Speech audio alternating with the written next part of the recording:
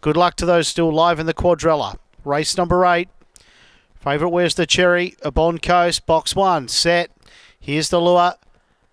Greyhounds are off and racing, and a Bond Coast stepped brilliantly straight to the lead. Got about a length and a half, make it 2 lengths clear of Bold Onyx. Back in third was Summersby, then came Send It Sammy. Well out of its ground now was Echo Finder, and Obsession was near the tail. Into the straight, a Bond Coast, a length and a half clear, Bold Onyx, a Bond Coast. Beat Bold Onyx, 3 or 4 further back, Send It Sammy, Echo Finder, then came Obsession, and Summersby near the rear. Time around 19.6. Favourite home, a Bond Coast. Loves that inside draw, doesn't it? 6 goes now from box 1 for 5 wins. Certainly goes very well. Never missed a placing from any starts from box 1. The market gravitated towards it and they were spot on. A Bond Coast, the winner. 4 Bold Onyx came late but couldn't quite get there.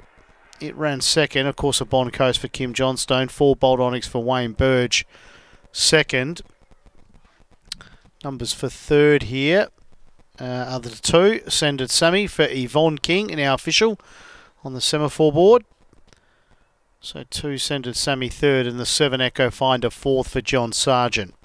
Interim placings 1-4-2-7, time 1960, margins ahead by 3.5 on race 8 Angle Park.